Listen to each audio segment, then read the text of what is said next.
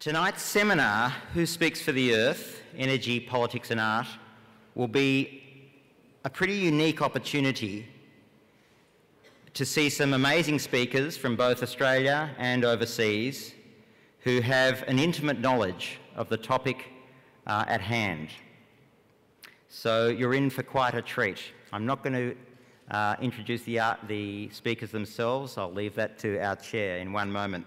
But I'd like just to take this opportunity to thank our co-hosts, RMIT Gallery and Melbourne Conversations, the City of Melbourne's program of free talks, and the AEGIS Research Network at RMIT University. I'd also like to thank the wonderful sponsors and partners for Art Plus Climate Equals Change 2015, without whom this festival would not have come to fruition. Our principal partners, Mr. David Leese of the Billard Lease Partnership, and the Lord Mayor's Charitable Foundation, the Government of the United States, our principal knowledge partner, the University of Melbourne, our responsible banking partner, Bank MECU, and our government partner, Creative Victoria, and of course all our many other valuable and supportive and imaginative and brave supporters. I'd now like to introduce our chair for this evening's forum, Associate Professor Linda Williams from RMIT University. Linda leads the AEGIS Research Network at RMIT. Her research focuses on how the arts and humanities are responding to climate change. In addition, Linda has curated exhibitions in this field such as Heat, Art and Climate Change, 2112, Imagining the Future, and Japanese Art After Fukushima, Return of Godzilla, which is currently on show at RMIT Gallery as part of Art Plus Climate Equals Change 2015. So it gives me much pleasure to introduce to the lectern, Linda. Thank you very much. I might stay seated. I'd like to also acknowledge the Wurundjeri people, as indeed RMIT always does, as the land on which we're holding this event, and to respectfully recognise elders both past and present. Guy has already thanked various sponsors, but I'd particularly like to thank RMIT Gallery for the support for this event tonight, which is linked to the Japanese Art After Fukushima Return of Godzilla show, which I welcome you all to go and see. I've been asked tonight to address the issue of Fukushima.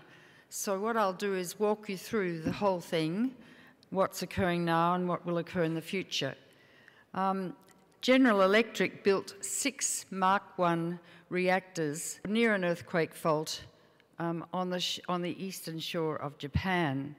I knew the 3 GE engineers who designed those reactors, and they resigned in 1975 saying that they were too dangerous and they shouldn't be built.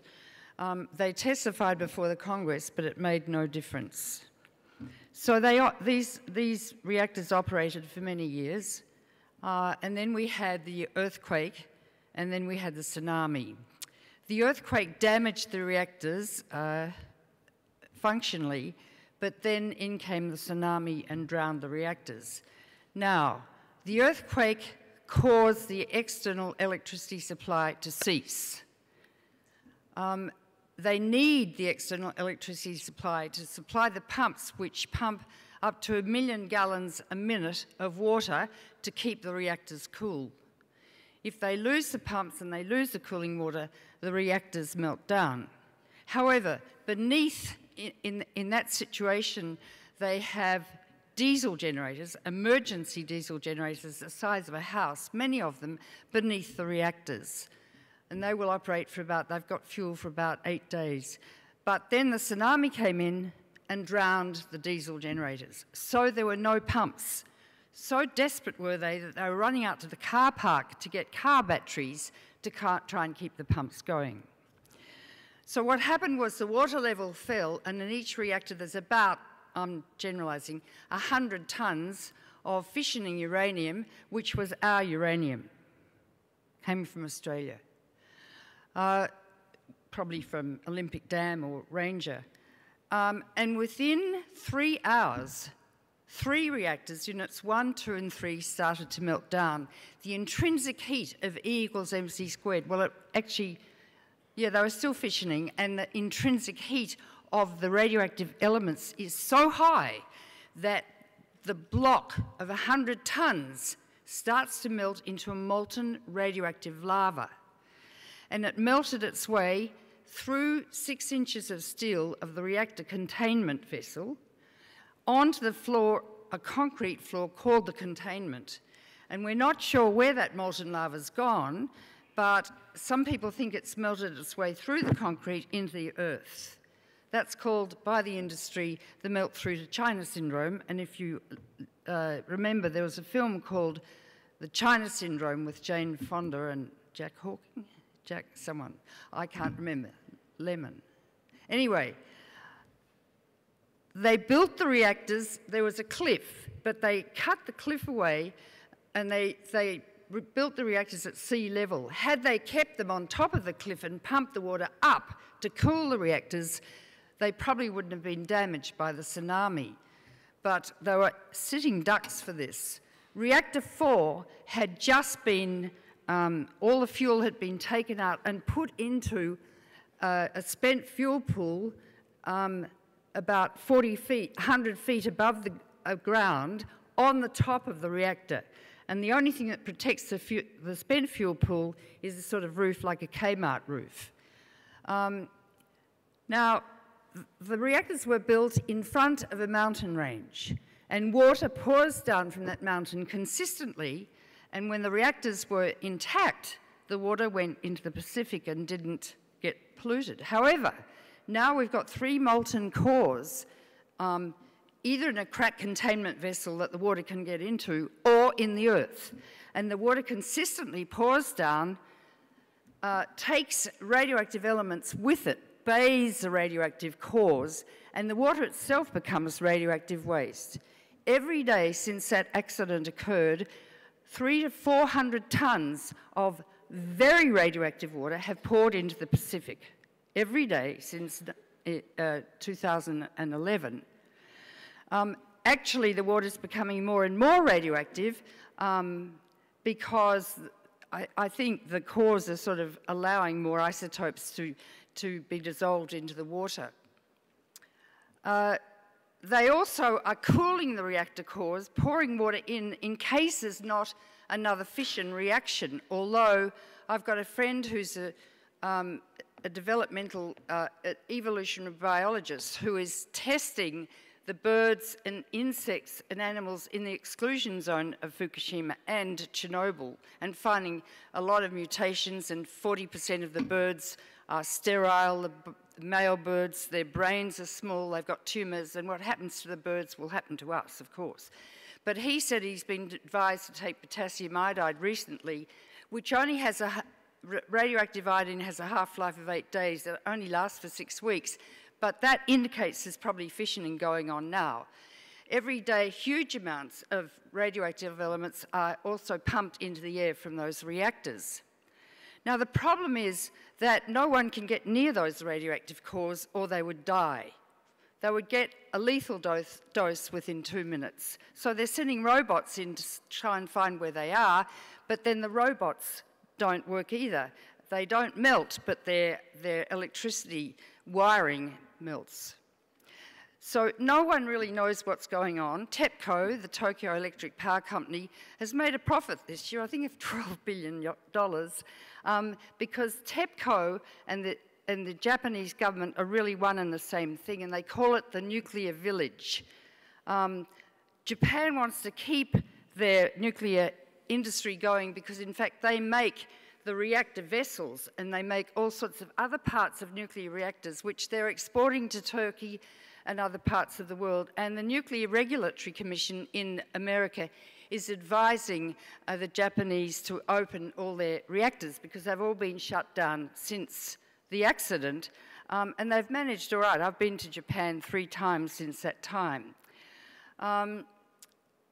They've just passed a secrecy law in Japan, Abe, who incidentally is going to rearm and we remember what the Japanese did during the Second World War. Have I got more time? Okay. So that any journalist who writes about this honestly can be jailed for 10 years. My colleagues, the physicians, have been told not to tell their patients that their symptoms may be related to radiation. They are only testing for one cancer, which is thyroid cancer. All cancers can be induced by radiation. However, if you're exposed to radiation, it may take 5 or 8 to 80 years for the cancer to develop. That's called the latent period of carcinogenesis, the incubation time for cancer, whereas for a cold, it's 48 hours. They have been testing children in the Fukushima prefecture under the age of 18, and they've found now, and this is a little old, this data, that 104 children have developed thyroid cancer. In that population, the normal incidence is 1 or 2 per million. Yet, the industry is saying it's not related to radiation. In Chernobyl, there are thousands of cases of thyroid cancer, and they started appearing 4 years afterwards, although no one started examining them until 4 years. They say in Japan, well, the cancers occurred too soon, so there's a lot of lying and obfuscation. The International Atomic Energy Agency is working with the Fukushima Medical School to build a new hospital, a cancer hospital. So that tells you everything, really. The food, do not eat ever again any Japanese food. No miso, no rice, no tea, no green tea. The tea grown south of Tokyo is radioactive with cesium in it.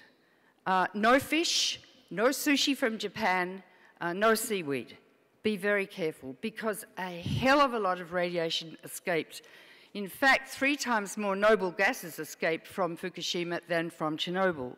There's been a study by the New York Academy of Sciences, or a collection of papers from Russia, to show now over 1 million people have died as a result of Chernobyl of very many diseases. And you can look up that book on the New York Academy of Sciences. It's called Chernobyl. But then you extrapolate that to Fukushima, where the Japanese population is very much more densely populated than around Chernobyl. Incidentally, Chernobyl is in the Ukraine. There are 15 reactors in the Ukraine, as big as Chernobyl. Now there's a war in the Ukraine between Russia and America. For the first time since the Cold War, they're confronting each other militarily. The Americans set up that coup. Poroshenko is an American puppet. And each country now has its nuclear weapons on a higher state of alert. We are in a very dangerous situation. So if they have an ordinary conventional war, it's easy enough with a missile to melt a reactor down. No one talks about that. Now, the various isotopes that get out are interesting. First is radioactive iodine, which is absorbed through the lung when you breathe it in. And what happened was that when the meltdown occurred, first the wind blew from west to east across the Pacific for 3 days. So the ambient levels of radiation of noble gases in Seattle went up 40,000 times above normal. But then the wind changed and blew over the population. And because the Japanese were measuring it, and the Americans were by flying planes, they knew where the radiation was going, but they didn't tell the public because they didn't want to create panic. So the public fled into the path of the highest radiation level. In Tokyo, where it rained and the wind changed and blew the radiation down to Tokyo, there are parts of Tokyo, if you pick up the dirt from the ground or even the dust from vacuum cleaners in apartments, some of it's so radioactive, in America it would be designated for a radioactive waste dump. But because it takes so long for patients to develop leukemia and other cancers, that's the ace up the sleeve of the nuclear industry. Okay, cesium that got out lasts for 300 years. It's a potassium analog, and it goes to the brain, well, all parts of the body, but particularly it causes brain tumours, muscle tumours, rhabdomyosarcomas. It goes to the ovaries. Strontium 90, which got out, that's a calcium analog, that goes to bone, and that causes bone cancer or leukemia. There's plutonium, which is the most toxic element known, 1/1,000,000th of a gram causes cancer. Each reactor has about 250 kilos of plutonium in it. You only need 5 kilos to make a nuclear weapon. The half-life of plutonium-239 is 24,400 years. It lasts virtually forever, and therefore any country with a reactor can make a bomb, hence proliferation of nuclear weapons as they're selling nuclear power as the answer to global warming. We're in a very, very dangerous situation, and we will see a tremendous amount of disease in Japan as a result of Fukushima, and the Pacific Ocean is going to get more and more and more radioactive. Mind you, it's a big body of water, so it's diluted. But the solution to pollution by dilution is fallacious when it comes to radiation, because the food chain concentrates the elements by orders of magnitude in the algae, the crustaceans, the little fish, the big fish, and us. And they're finding now tuna off the coast of California containing isotopes from Fukushima, and we live on the Pacific Ocean. And fish swim thousands of miles, and you can't taste, smell, or see radiation in the food that you eat. Thank you. Thank you very much, Helen.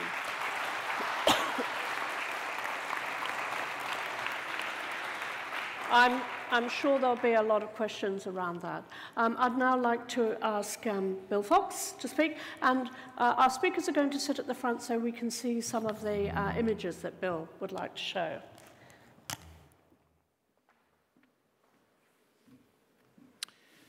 Well, good evening. It's a pleasure to be here, as always, in Melbourne. You have a great treasure sitting amongst you this evening. His name is Guy Abrahams. He is the CEO of Climarte, which is the nonprofit organization that's put on this extraordinarily rich and globally recognized art and climate program. So, Guy, I think all of us owe you a vote of thanks for that. Thank you so much. Thank you. I've been talking this week about art and the Anthropocene. The Anthropocene was proposed by the Nobel laureate Will Stephan, a stratospheric chemist who was one of the 3 people to discover the mechanism for the depletion of ozone in the atmosphere. And he suggested that the Anthropocene, which means we're living in an epoch, a geological epoch that's defined by human activity, might be suggested to start in 1790 with the burning of fossil fuels through the commercial steam engine that James Watt refined from earlier efforts. And that's one way to define the beginning of the Anthropocene. Other people said, no, the Anthropocene starts 10,000 years ago, when people are really starting to farm around the planet to a large level and changing the climate regime.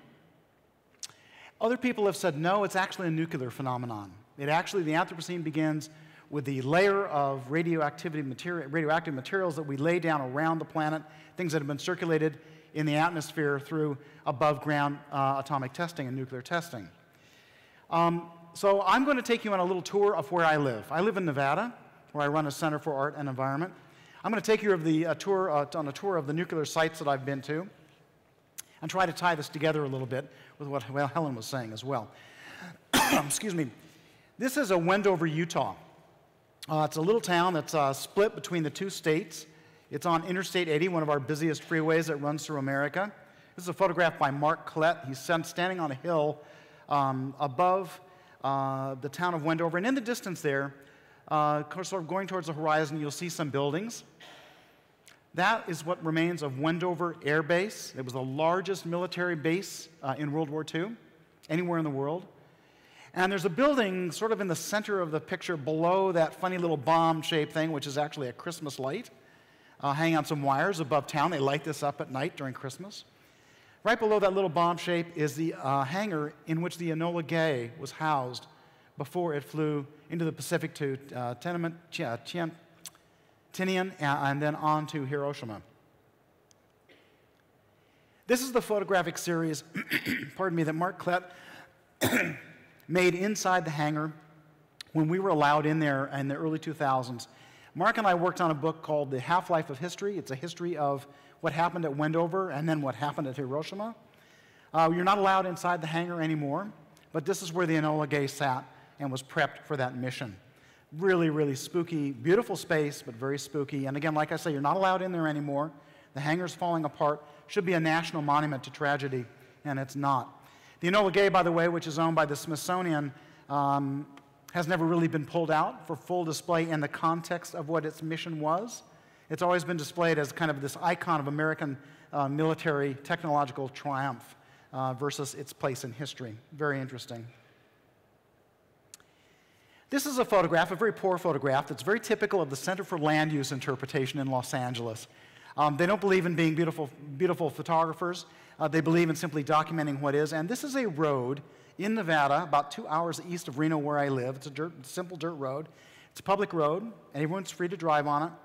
And it takes you to a very interesting place. It takes you to where, in 1963, a 12-kiloton bomb was detonated underground. Everybody thinks that all of the atomic testing that was done in Nevada was done at the Nevada Test Site, which is an area about the size of our New England. It's a very large place. That's 1,350 square miles. That's not true. There were tests that were done in other places around Nevada. This is where the actual test took place. And that pipe that you see in the center of the photograph is what's left of the place where they dropped the device down into the ground, 1,200 feet. And then they had cables going down that recorded what happened when the bomb blew up underground and made itself a glass bubble around the site of the explosion. I've sat on this site and had lunch with my son. It's not really particularly radioactive unless you start digging around in the dirt. And then, of course, we know what happens. You don't want to dig around in the dirt there. So that's a site that you can actually go to. And it's a very interesting thing. You go there. It's public land, as I said. It's not forbidden to go there at all. And that's when the helicopter shows up with the cameraman inside who circles around you and photographs you. This is a site about 4 hours south on a small 2-lane highway. Again, it's right next to the road. You drive by. Most people drive by and they don't know what this is.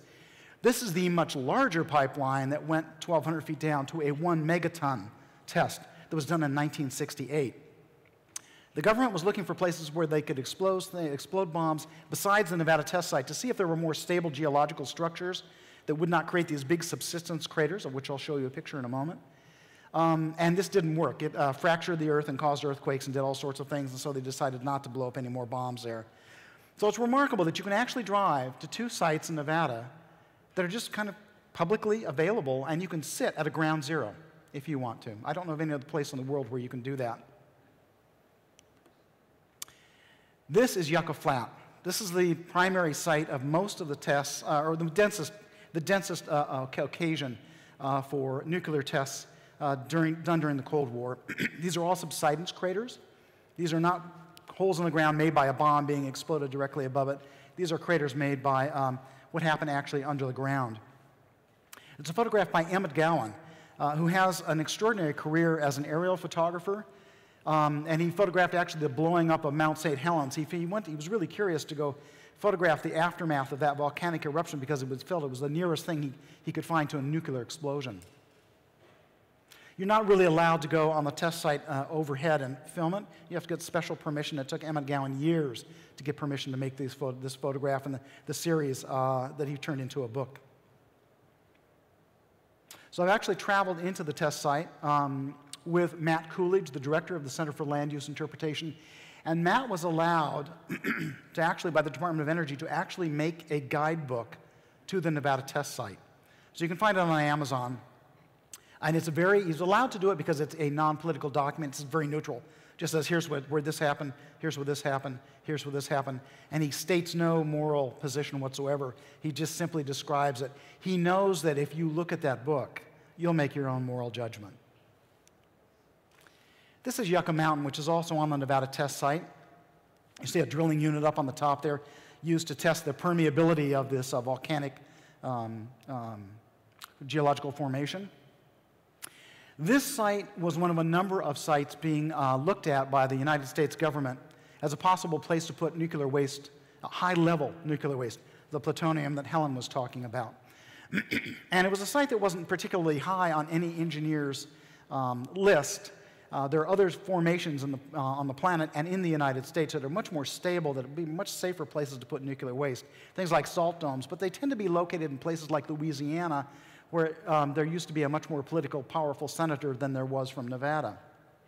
So Yucca Mountain got chosen by the government. All of the other sites, the studying was stopped, and they decided that they would start to drill into Yucca Mountain. So they did. This is the entrance to one of the 2 tunnels. It's a U-shaped tunnel. And you see here the back end of the drilling unit. This is the servicing unit that basically kept the head of the drill that went in and made this enormous tunnel. And I'll just tell you one thing about touring through this facility, which I did when this photograph was made. And I was accompanied by 3 engineers and a PR person, and just myself there as a journalist. And we get deep into the tunnel, and there's water running down everywhere. And I asked them about that. I said, you know, nuclear waste gets really hot, and you're going to have water dripping on these canisters that are going to be really hot for tens of thousands of years.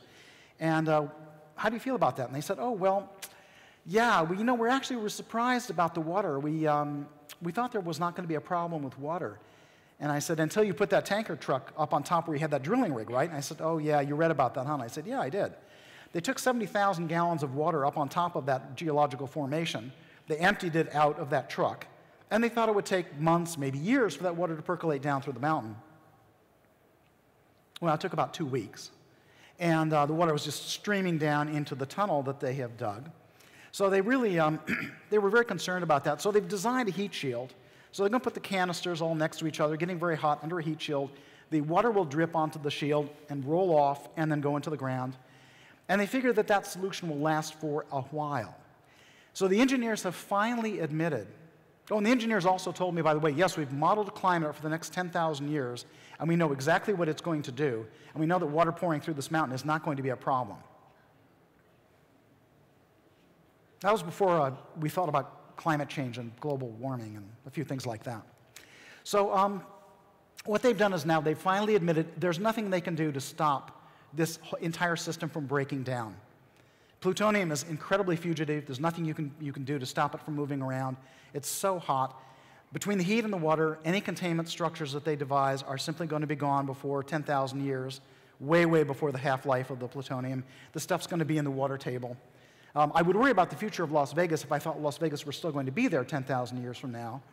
So, in any case, this is a site, again, you're not allowed to visit. It is currently closed because our Senator, Harry Reid, is the head of the U.S. Senate. He's the most senior politician there, and with the most power. And he's unfortunately not running for re-election. He's kind of run out his political currency, and we could see it reopened when somebody else from the other party takes over. So it'll be very interesting to see what happens. Now, Yucca Mountain's of interest to art because of this. This is the world's largest single sculpture. It's a sculpture by a man named Michael Heiser, a well-known land art artist, and it's called City. It's 1.3 miles long, it's 1/4 mile wide, it's 20 feet below grade and 20 feet above grade, and it is a sculpture that is a dialogue between Mesoamerican forms and Western European geometric forms. So he has all of these kind of rectilinear geometries worked out on either end, and in the middle are these kind of organic forms. This is how big this is. And you see the size of that cement truck, and you realize how big these forms are that he's making at one end. This is a slide that was in the New York Times, image that was in the New York Times about 10 years ago. And the work's about finished now. One thing that Michael Heiser is very concerned about with this enormous sculpture, and by the way, when you're on his property and you're looking at this, you can't even see there's an enormous sculpture there. The berms are about 20 feet high. They're covered and planted in native grasses, and it subsides into the landscape very nicely. But when you're in the middle of it, you see all these big forms. So Michael Heiser really doesn't want to look at a train going next to his sculpture that's carrying nuclear waste to Yucca Mountain, which is exactly where the route of the train is planned to go. This is standing up above on one of those berms, looking south across Michael's sculpture. That dome is one of the big Mesoamerican forms. And in between that dome and the mountain range in the background is where the train track will go that would carry the waste that would go to Yucca Mountain. So Senator Reid has introduced a bill to turn this entire valley into a national monument and protect it, and to keep, among other things, the waste train going across it to Yucca Mountain. So he's trying very hard to not create this nuclear dump in Nevada, and he's using an artwork as part of his argument against it. So one of the things we've been talking about this week is, does art actually do anything in the world? Is it something other than something beautiful or provocative to look at or experience? And I guess I would say that here's a clear example of art having a political role in a very, very interesting and dangerous conversation about energy and energy blowback that relates actually to climate change. And I think I'll end right there. Okay. Now, Associate Professor Peter Christoff.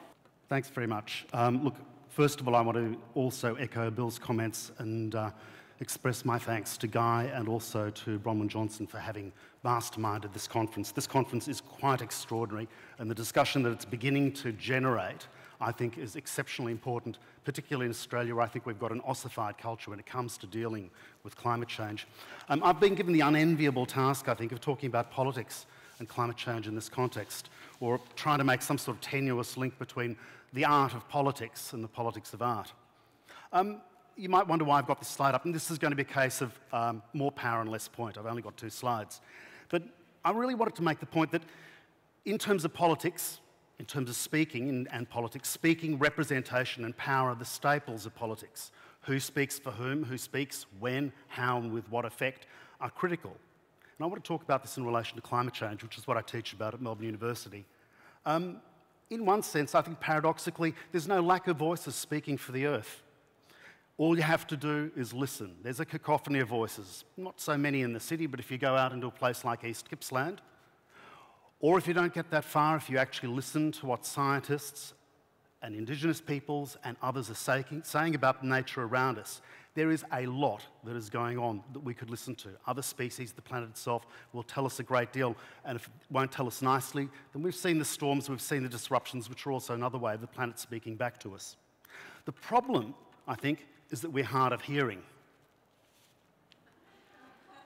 The scientists, the signs that have been read by the scientists, by Indigenous Australians and others, actually very rarely come through to politics, to politicians, to political institutions.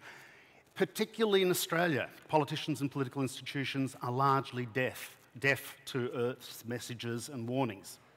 So what this talk is about, really, is about listening and about translation, about translating these messages into a political language and into institutions and actions which can actually respond to them, and overcoming the blockages that we currently have with the institutions and the actors and the interests that can't or don't want to listen. As a species, we're very smart. We're an incredibly inventive species, technologically, culturally, politically. And the story of energy is really, I think, a brilliant example of our inventiveness. It's only about 300 years since energy was really confined, powerfully confined in space and time. We pretty much operated according to the power of the sun, confined to one generation, in many cases confined to one day. A man and his plough, a weaver and her candle, the use of fire to light a home or to cook a meal, the use of wind power, manpower, now labour power, horsepower, candle power. If you wanted to do much more, up until about 300 years ago, you had to get your slaves into some sort of line. But the Industrial Revolution utterly transformed that, and we're the beneficiaries of that, and I think it's something worth acknowledging. It enabled us to reach into the deep past, to get access to a huge amount of fossilised sunlight, millions of years of trapped sunlight, and then convert it into something that would reach into the deep future. It's a very powerful acceleration of the capacity for development, very uneven too, across the planet. Even 100 years ago, many would say coal was good for humanity, which I think tells us about how out of date certain people might be in politics in Australia. It created also this politics of energy, this capacity, this economy of new energy, fossil fuels, the age of coal, then the age of oil, then the age of gas, created needs and connections well beyond the boundaries of empires and nation states. Industrialisation, economic power, built huge capacity in certain countries, the United Kingdom, the United States, now China. It enabled and drove, and it enables and drives global chains of production and consumption, global trade, global economic activity, and it's created massive new relations of power, energy empires. And where energy is insufficient within a country, then energy trade and even energy wars, a global energy economy based on oil, coal, gas, nuclear power. Australia still believes that it can become an energy superpower. Have a look at the white papers based on our exports of coal and gas. Even 50 years ago, most of us had no idea of the consequences of this sort of transformation.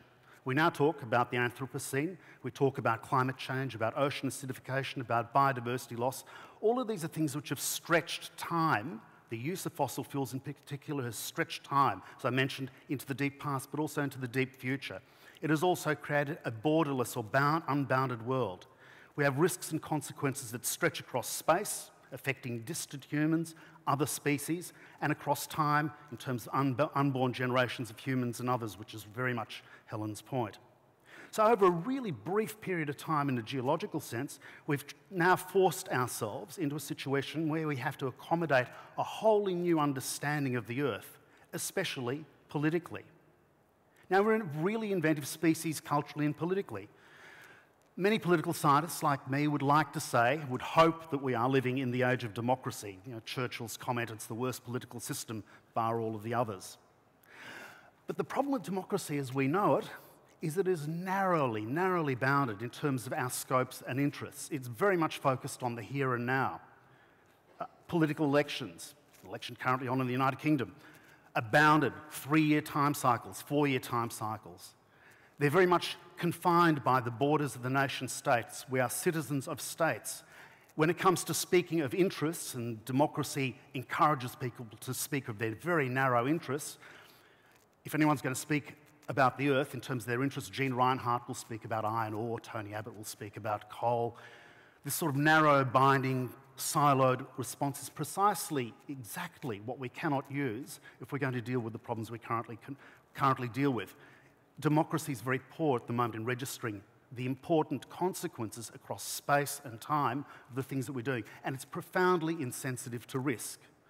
One really good example of this in Australia has been the intergenerational report. Almost nothing of consequence, less than a page, and nothing of any real consequence in terms of its commentary on environmental or climate change-related problems, loss and damage into the future, which are huge issues for the Australian economy. If we end up getting away from coal, exactly what are our exports going to be? Or if indeed, as I sort of encourage you to read the book on 4 degrees, if we continue down the trajectory that we're heading down at the moment, if we hit climate change in its full awfulness, the consequences for Australia in terms of agriculture, tourism, the mining industry, and our cities and our lives generally will be profound on the state. None of that in the intergenerational report. We also have a political system which is profoundly insensitive to risk.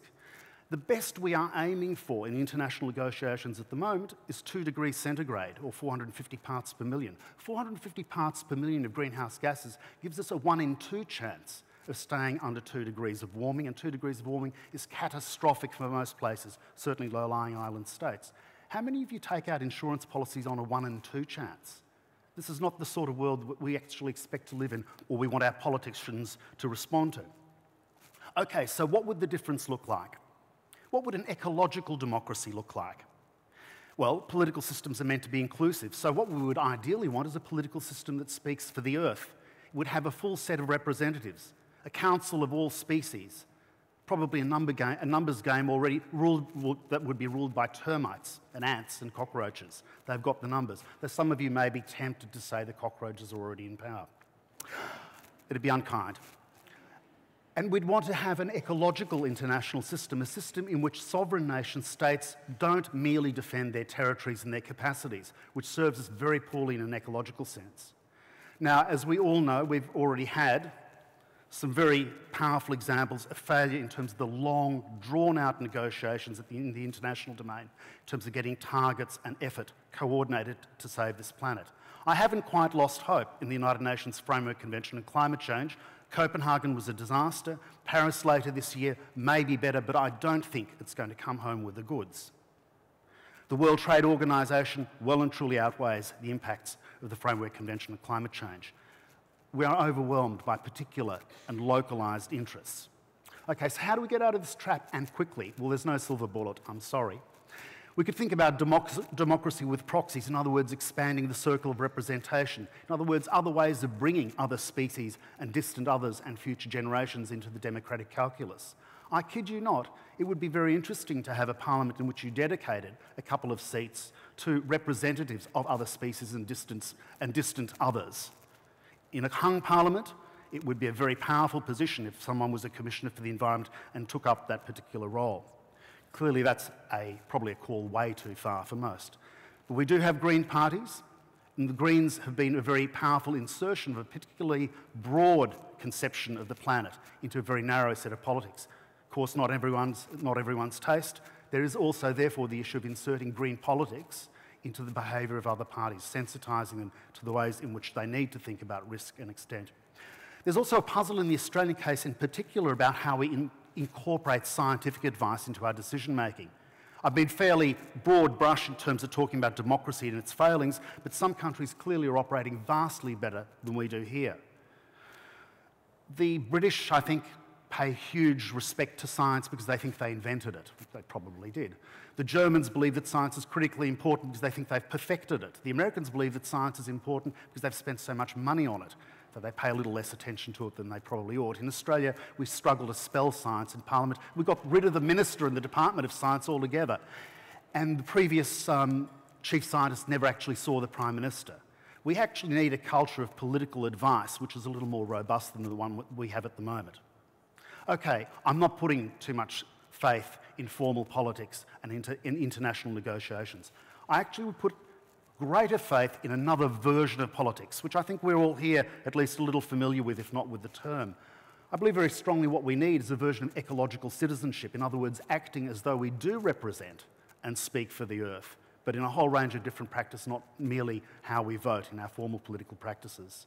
The environment movement is one example of this sort of ecological citizenship, but in terms of how we behave and what we do, we all can make our lives much more robust and extensive in the ways in which I'm suggesting.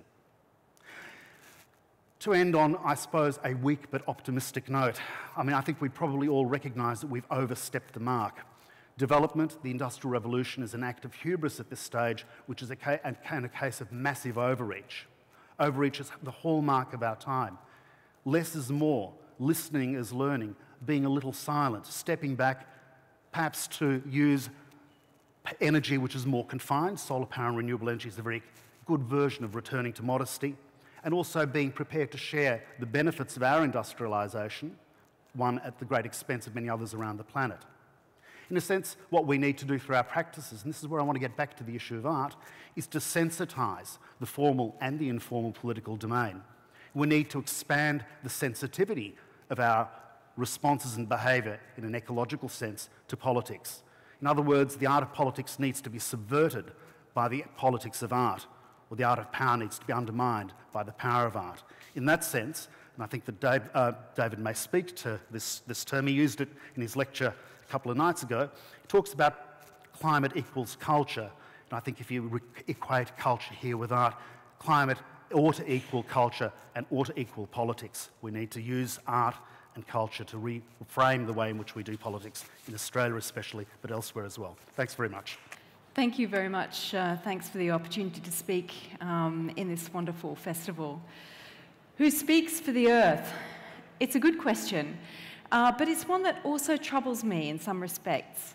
As Peter has already indicated, speaking for always carries a risk of misrepresentation, perhaps even silencing. Perhaps what's more critical is to reposition ourselves as participants in a more than human conversation, speaking in solidarity with other kind and amplifying their voices when appropriate. So I also want to begin instead with a prior question. Who is listening? Well, back in the 6th century BCE, the Hebrew prophet Jeremiah was listening, and what he heard he described as the earth mourning, using a Hebrew word that also means drying out.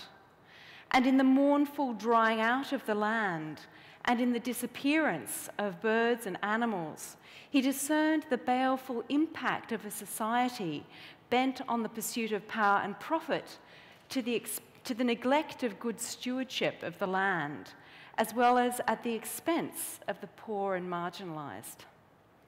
Well, I can't claim to know much about Jeremiah's society back in 6th century BCE, but his diagnosis certainly rings true to our own time and place, it seems to me, where powerful political and financial interests conspire to keep most of us ignorant or, worse, indifferent towards the true cost of our fossil-fueled lifestyle on the vulnerable, human and otherwise. Here on this continent, though, there are people who retain well-honed cultural practices of listening to the earth, or as they generally prefer, listening to country. Linguist and oral historian Anna Dwyer, a Kadajadi woman from the Kimberley, is one such. And when she speaks about her people's concern regarding the changes that they're already seeing on their land, including the increasing frequency of extreme weather, she says that the most common response is a sense that country needs healing.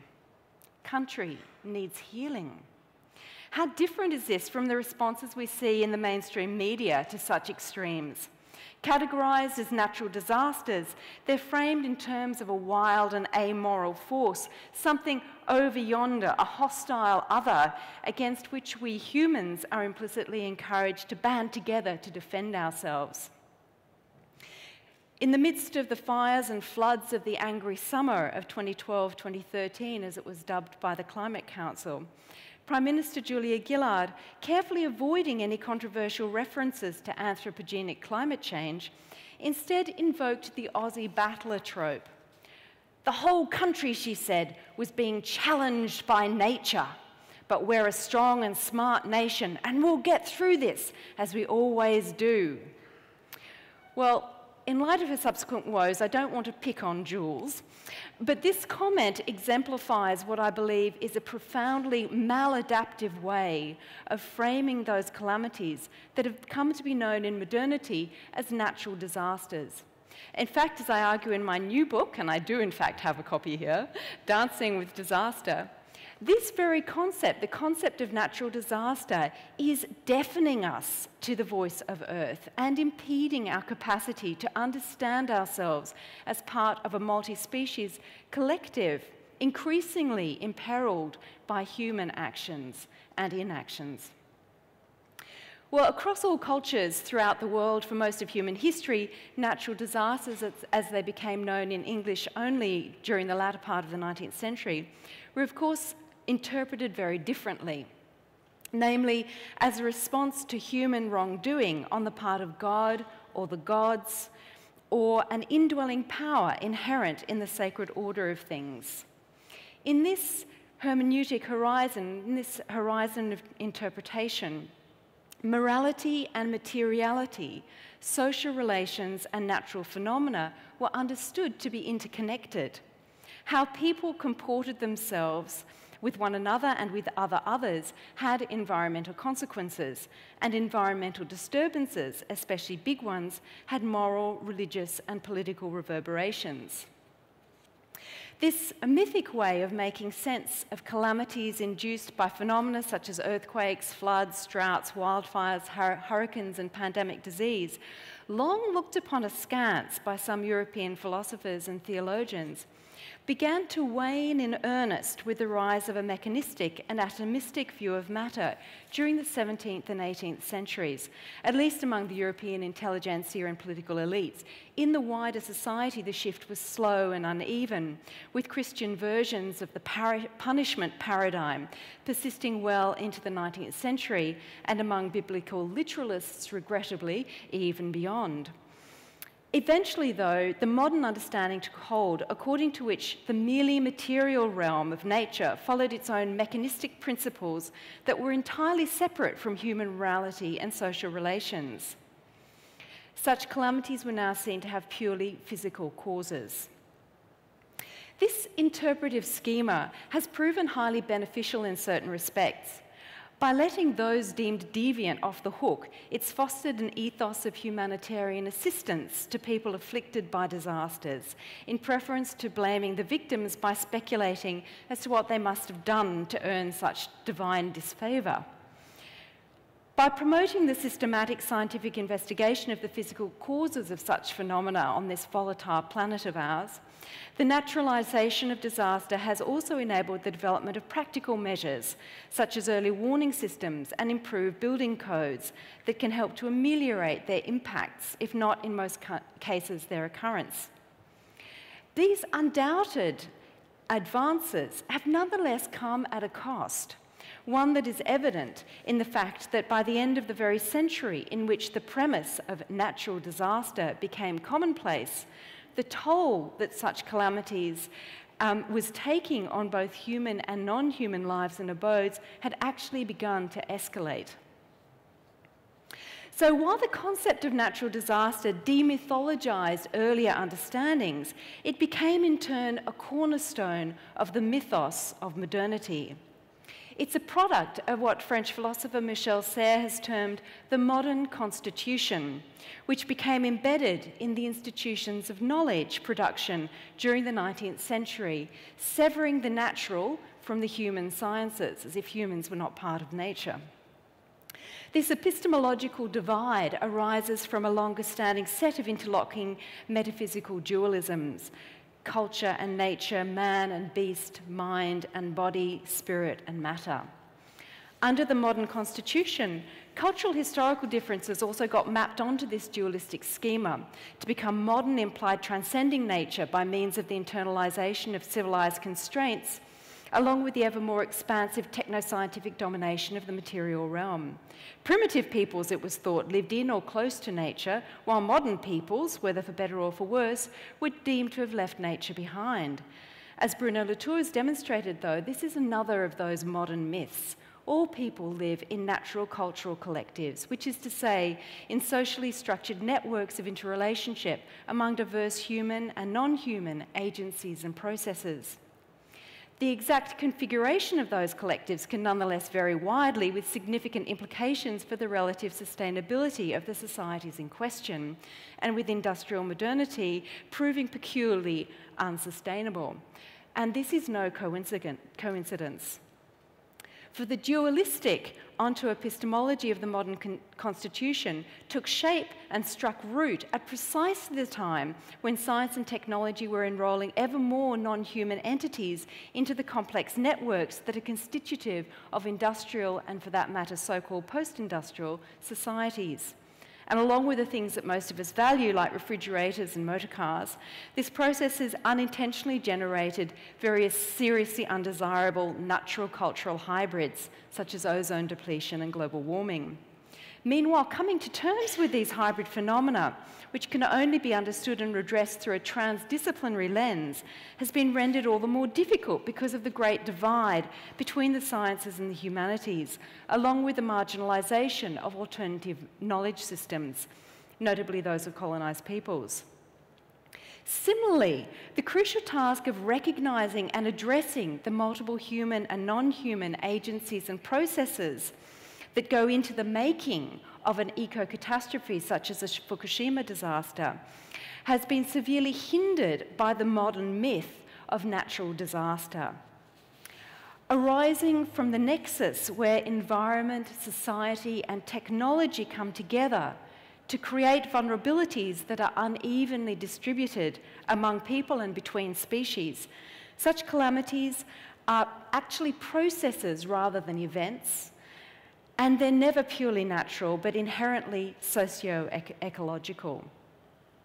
So what I set out to do in this book was to explore how historical research, in conjunction with narrative fiction, might contribute to a practice of learning more skillfully to dance, as I put it, with the increasingly unruly elements of our disastrously anthropogenic environment.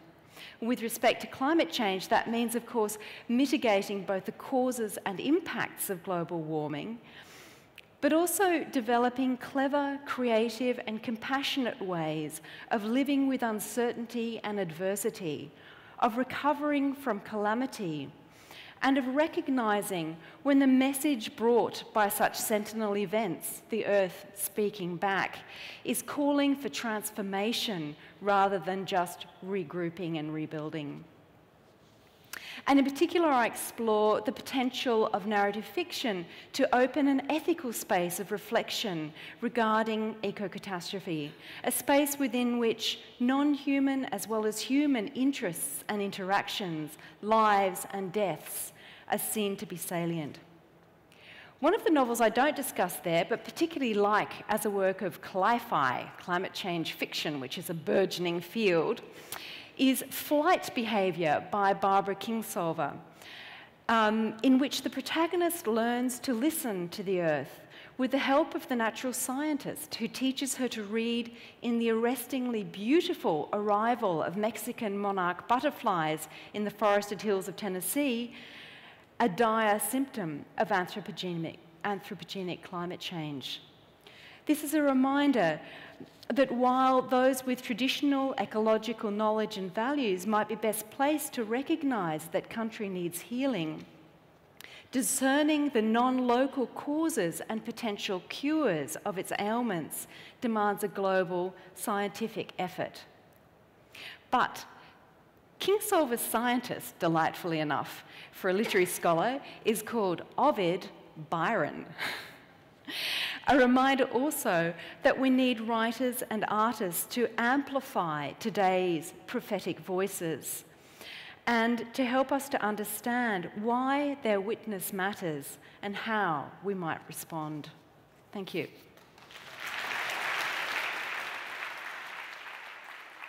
Climate is culture.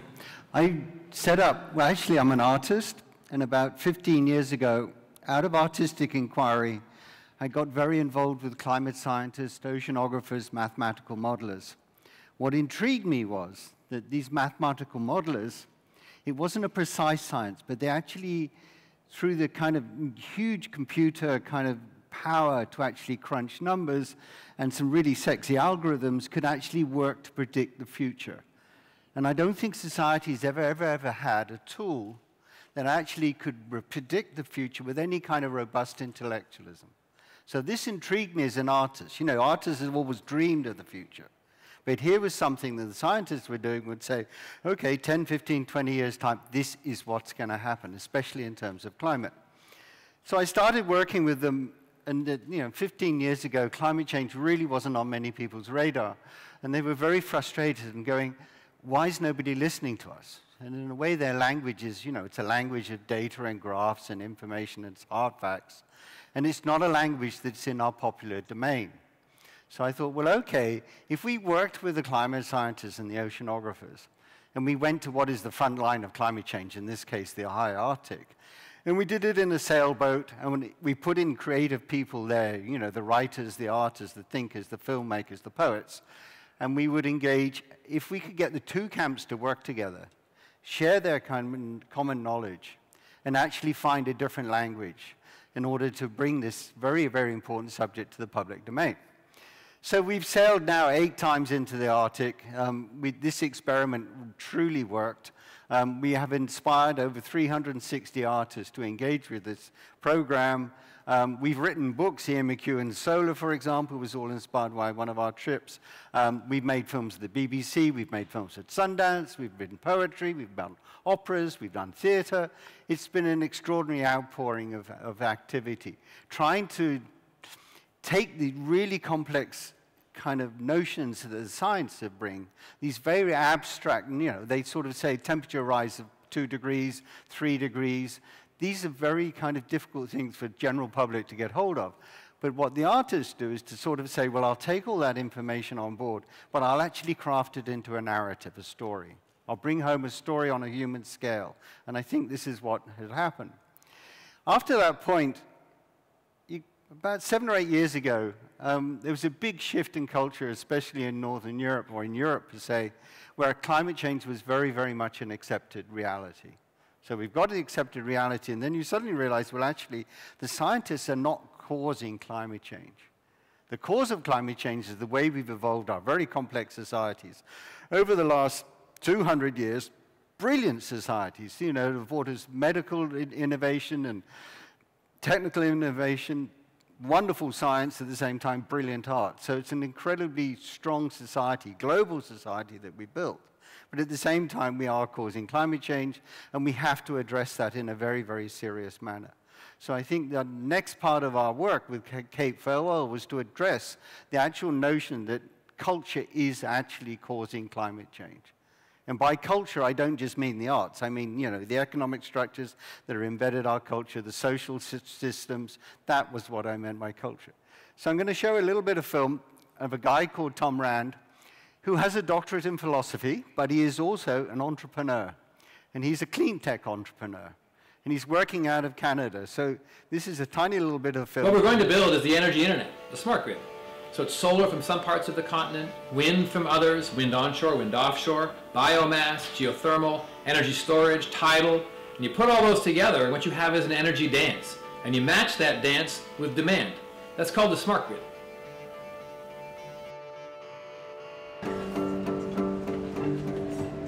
We have an amazing opportunity to be the ones that when future generations look back, they did it. They did it. They turned their world upside down, and they changed what had happened for 100+ years. So in a way, there you got Tom, who's this kind of brings this new technology into the world. And again, so the ask from the artists, the creators, is to actually embrace this new technology and actually bring it into the public domain. In the same way that I asked the creatives to actually engage with the scientists, can they now engage with the clean tech industries and bring that into the meaning of it into the public domain? So Marcus Brigstock, comedian who traveled with us twice on the expeditions and embraced the whole subject and the notion of climate change, then sort of put out the challenge, wouldn't it be great if in 20 or 30 years' time, they could look back and say, wow, our society completely reformed itself, embraced the new, carried on having the lives, the rich lives we had, but without damaging the planet. And I think that's what Marcus's challenge is, and that's where we're going forward. So I want to bring you just one example of what we're working with now. Well, in a minute. I'm going to go first. This is slightly back to Tom's argument, you know, where is the energy from? This little world map from Europe, you're looking at the Sahara Desert. That red square that is the world written on it, if you manage to harness all of the solar energy that we could trap, if you manage to harness all the solar energy that falls within that red square, then actually that would supply the whole world with the energy demands that it needs. You know, the amount of energy that is falling on this planet from the sun, you know, you could transport that to Australia. It's a, you know, certain part of Australia, same big area. You could supply the whole of the world's energy just from solar. You know, Australia could become a superpower for energy, but in a very, very different way than where it's imagined at the moment. So let's take another technology that is being proposed right now. On the south coast of England, there's a town called Swansea. Swansea has a tidal range of 16 meters to 18 meters, depending on the moon cycles. So the plan is to build this huge tidal wall that would actually be a lagoon. The tide would come in and come out and produce the energy we need. If we build 6 of these tidal lagoons around the country, that's 10% of the energy needs. So you kind of go, well, okay, you know, technology can come in and actually replace the energy supply. But again, the story is, when they started to propose the thinking of building this, they think, well, wait a minute, you're going to build this huge structure right on the seafront of Swansea. You've got to actually work with the Swansea and the town of Swansea and the South Wales communities to actually get them to embrace this. So we became the cultural partners. So this is the creatives acting in parallel with a company, I mean a business, that actually wants to build a tidal lagoon. So, you know, this extraordinary structure that is going to be proposed. At the moment, it's gone through planning. We've been working for 4 years with the communities, with the education, with the council, and actually there's no pushback. Everybody's going, wow, this is something I really, really want to have on my doorstep. It's clean energy, it's loads of jobs, it's new technology, blah, blah, what's not to like. Just to give you an imagination of how much power, this is a smallish lagoon, but just to give you imagination, if you can imagine the volume of this room that we're in, this big hall, that amount of water will pass through the turbines in 1/3 of a second. That is a lot of energy.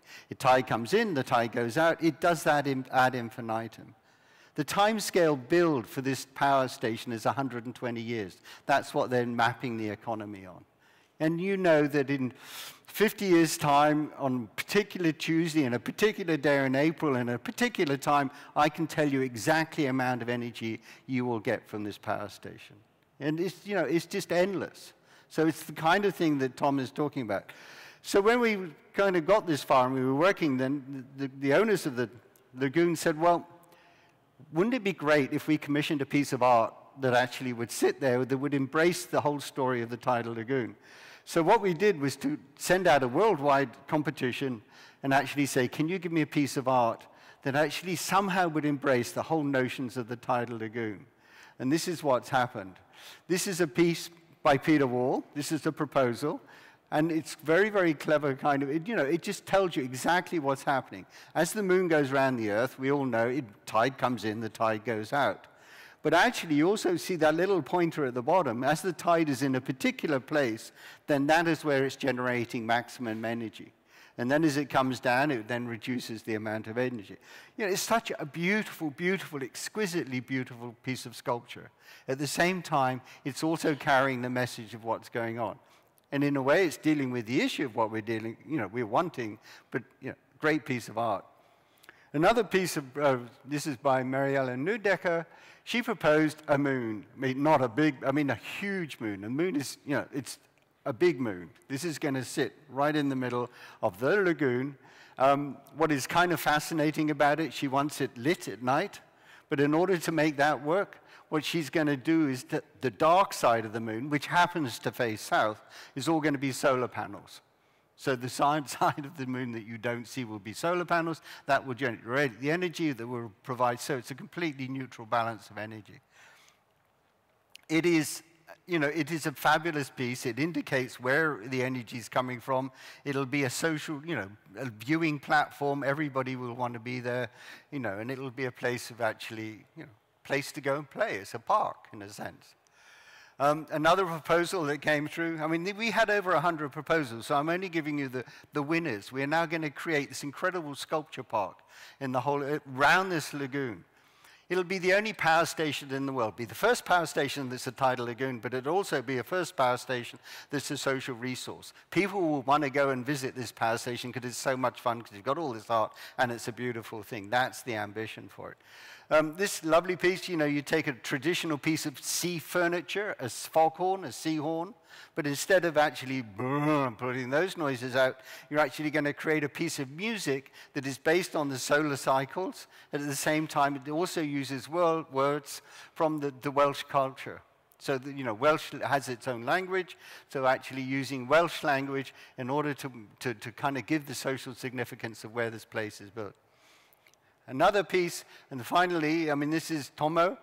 There's a lovely video of this, but I won't show you the video. But if you actually take the top left-hand picture, there is a boat, and it's just sitting there at high tide. The containers are actually fixed to the bottom of the water. So as the tide goes down, the containers become visible, right? So at low tide, the boat's way down there, the containers are like piled up high, and at some point, they just release all the water. Now, Tomo's idea is, we're relying, this whole thing relies on gravity, lunar energy, tidal energy to actually make it work as a piece of art. But he's also questioning our notion of shipping, world trade. Can we still have world trade and have energy that's generated by nature? Can we have a conversation with nature, work in parallel, in partnership with nature, and not abuse it and just abuse it? And I think this is the piece of sculpture that will just go in and out. The boat will come up and down, but it's a lovely kind of reflection of what the artist is trying to do. Somebody sent me this slide the other day, and I just think it's wonderful. Can you actually? Oh, yeah, you can see that little dot, right? That's us. Can you explain to me? This is solar. We've looked at tidal. If you go geothermal, you go, any of the other wind, all of these resources will not end. They will carry on for millions, thousands of years. All we've got now is the technology to harness this energy. And as Tom says, you need the internet. You need the smart grid. This smart grid, DC electricity, not AC, because it doesn't lose power, you have that in place. You know, when the wind's not blowing, the sun is shining somewhere. You know, it just connects us all up. So we can deliver worldwide, globally, the energy we need just from the normal natural systems that exist. And that's the ambition. And climate, yes, it is about the way we live. We've got to embrace it. We've got to get excited by it. And it's, yeah, it's positive. It's not gloom and doom. This is what is just on the horizon for us to achieve. And there's plenty of money in the way. You know, just take the money out of fossil fuel exploration and put it into new clean tech jobs, new clean tech energy, and embrace the future. And there we go. Thank you very much.